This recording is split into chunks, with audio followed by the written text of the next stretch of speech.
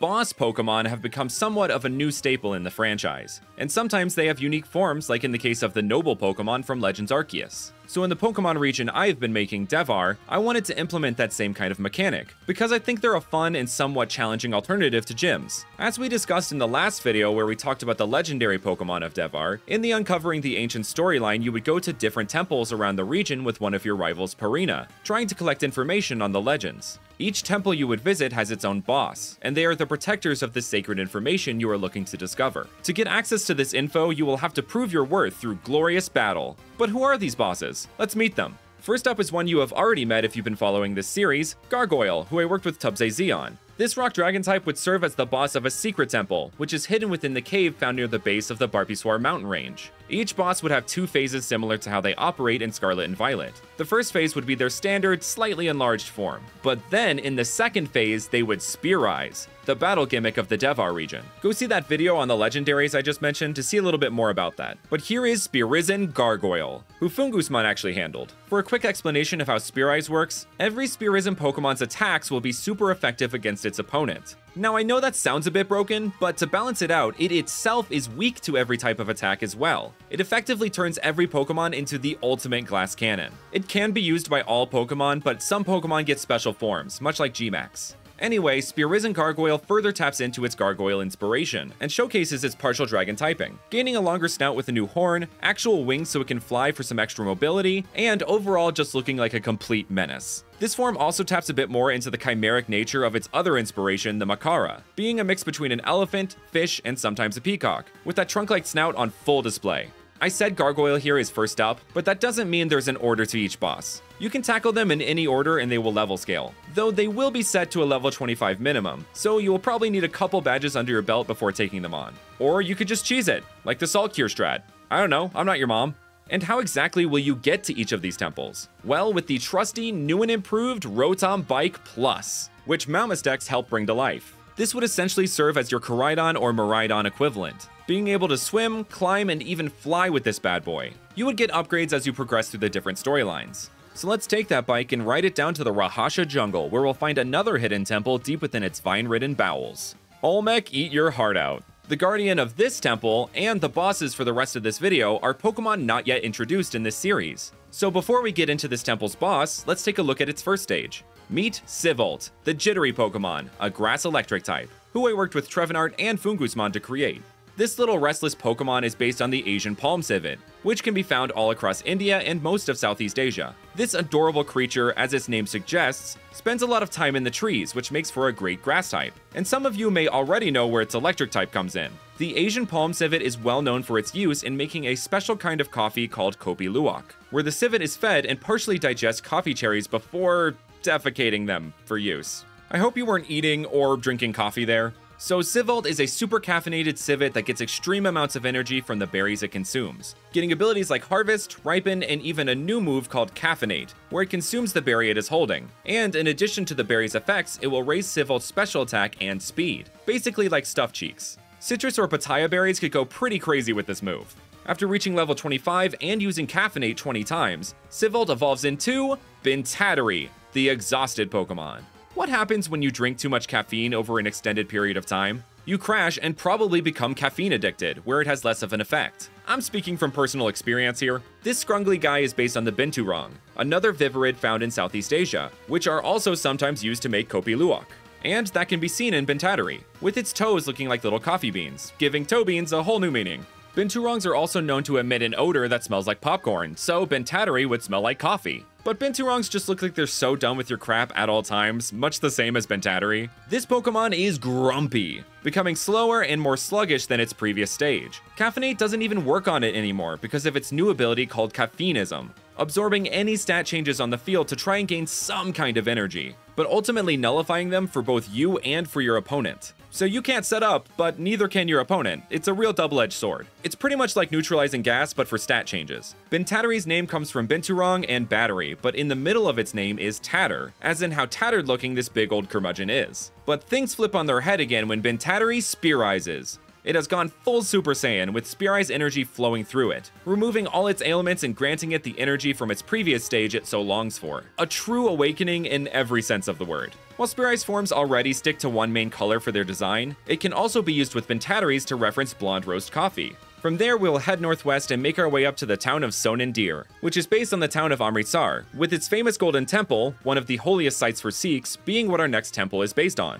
Moving from 2 secret temples to a very much known temple, the residents of this temple protect the information held within it, while using it as a hub for the community to meet, converse, and eat together, much like the actual Golden Temple. But within its depths is a boss Pokemon that the temple guardians raise and train as a part of tradition. But let's meet its base stage first. So here is Aumah, the golden Pokemon, a pure water type, who I also worked with Pungusmon to create. It is based on an interesting kind of fish called the golden Mastick, which has very striking shimmery scales that shine like gold, as its name implies. And what better Pokemon to reside and be trained in a golden temple? Aumah's name comes from Mastick, but also AU, as in the symbol for gold on the periodic table of elements. While Aumah acts as the standard fish Pokemon you could find all over the region, the largest and strongest population of them live in the lake surrounding Sonandir, said to be the direct descendants of the very first temple boss. And speaking of, let's evolve Aumah into this Pokemon. So at level 24, it becomes Sahaumah, the Merfolk Pokemon, a water steel type. That's right, we got a reverse Merfolk on our hands. While we have mermaid-esque Pokemon with Primarina and even the mermaids in the anime with Misty's performance, we haven't actually had a full-on half-fish, half-human Pokemon yet. Sahaumah gets its name from the Sahagin, which originated as a fishman monster of the deep in Dungeons & Dragons, and later became well known as an enemy race in the Final Fantasy game series, with Sahaumah taking more from its Final Fantasy XI incarnation. While I love making Pokemon based on my nerdy interests, there is a connection to India here, with the incarnation of Vishnu called Matsya, which appears as a giant fish with a horn in some depictions, but in others as a half-man, half-fish, sometimes even as what looks like a man being eaten by a fish, which you can actually see referenced in the pattern around Sahaumah's waist, along with its pose. A clever addition Fungus made.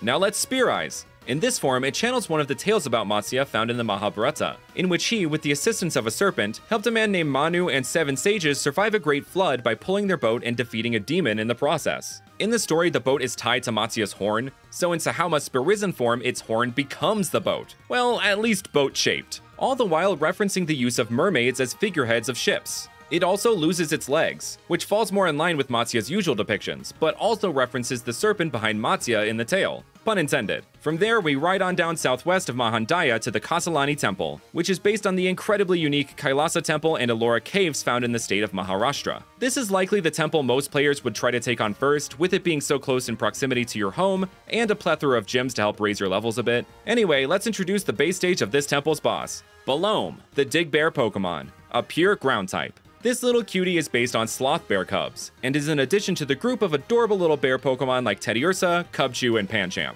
Its name comes from Balu, the Hindi word for bear, and Loam, which pertains to fertile soil. Gen 3 stands will know what I'm talking about. Sloth bears have unique claws perfectly equipped for digging up anthills and termite mounds, which are a large part of their diet. Their noses are also specially adapted to close up so they can suck up bugs like a vacuum. And these abilities are even further accentuated when Baloam evolves into Terrabear, the Big Dig Pokemon. While its name might reek of Talonflame-itis, it is actually meant to sound like terrible, as in how destructive this Pokemon can be with those big, meaty claws. Both its mouth and claws are meant to evoke the feeling of construction equipment, with Terrabear being able to dig straight through a mountain. These holes are sometimes used to create train tunnels. As you can no doubt tell, this guy has also become one with the anthill, with it having a crown that looks like one and a necklace that mirrors what the inside of an anthill looks like. This earth-encrusted bling isn't just a reference to the sloth bear's dietary choices. It also makes reference to the king of bears found across both the Ramayana and the Mahabharata, Jambavan, which can also be seen in the pant-like pattern on Terrabear. Both the Jambavan reference and Terrabear's destructive potential are even furthered when it Spearizes. Spearisen Terrabear's claws are now even longer and better for digging, and its body has become one giant termite or anthill. It also takes on a more ferocious style of fighting, which sloth bears are known for their aggressiveness towards humans. And those claws don't just tear up the ground, earning it a reputation as the world's deadliest bear. Jambavan was also known as a fast and ferocious fighter, taking on Lord Krishna in a fight that lasted about 28 days. Now let's head west of the town of Chittanagri to this small temple which is mostly ruins, based on the royal ruins of Chitteti. In this small set of ruins you can find lots of the pre-evolution to the boss Pokemon here, which are Maspine, the spiky Pokemon, a pure steel type, who I worked with an artist Astray to create. This prickly pal has a fairly simple inspiration and overall concept. It is based on the Indian spiny-tailed lizard, though instead of the spines being on its tail, they go up its spine, which of course is where it gets part of its name. The other part of its name I will explain in its evolution, Mastix, the mace Pokemon. This line gets its name from the genus of most spiny-tailed lizards, Uromastyx. Though Mastix is spelled like stick, as in to push a sharp object through something. Though your attention is probably more drawn to this Pokemon's tail,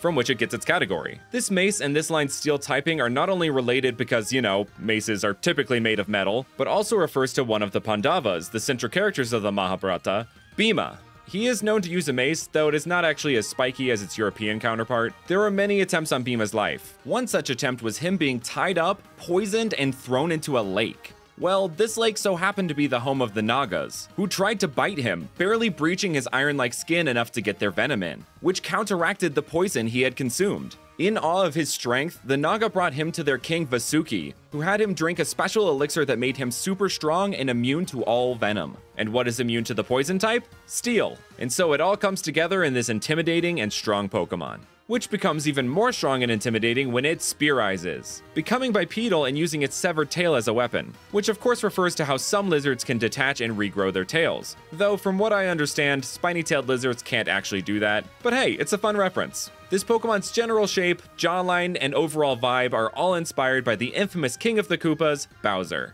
This wouldn't be the first time Pokemon has made a Mario reference, and the concept felt very fitting while mixing in elements of the bulky Bhima and his mace. And for the final temple and boss, we head directly north to a temple based on the Bangar Fort, one of the most haunted places in all of India. So naturally, the boss of this temple should be a ghost type, and much like the last temple, it will have much of its pre-evolutions hanging about. So let's meet Panghost, the Pangolin Pokemon, a pure ghost type. Its category says it all. This Pokemon is based on the endearingly unique animal called the pangolin. The reason for its ghost typing I'm going to give a bit of a trigger warning for. If you are sensitive to things dealing with animals being hurt, skip to this timestamp here. So Panghost ghost typing, much in the same vein as Cursula with its environmental impact basis, has to do with the fact that pangolin are the most heavily trafficked animal in the world. I won't show it here, but Panghost's white body is reflective of how these animals look after being descaled. It is incredibly tragic, and these are some absolutely amazing animals that don't deserve this treatment. I made this Pokemon line because I wanted to bring awareness to this cause. If you want to help, there are resources like SavePangolins.org that champion funds to preserve these fantastic creatures,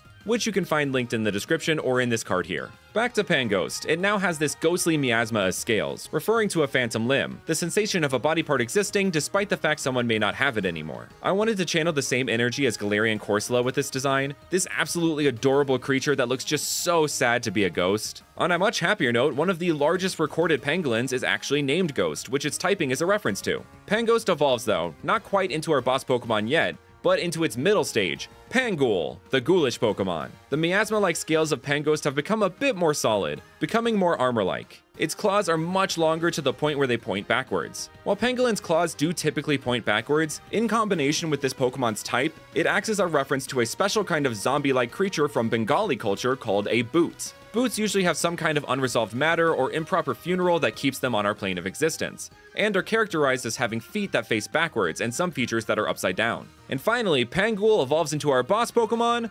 Pangrudge, the revenge Pokemon.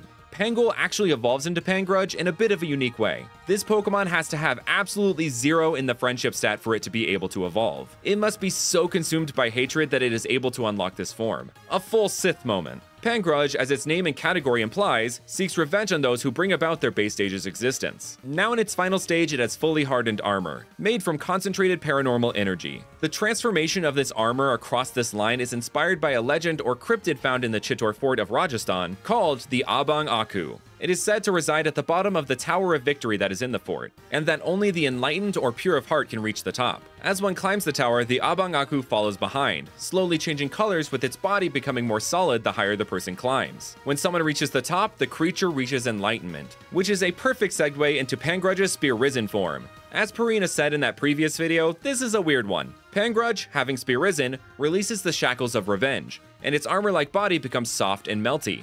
This refers to how after enlightenment, the Abangaku will sometimes return back to the bottom of the stairs and resume its old non-solid shape. So this form is a full circle moment for the entire line. And those are the boss Pokemon and their Spear Risen forms. Thank you all so much for watching, and I will see you guys next time.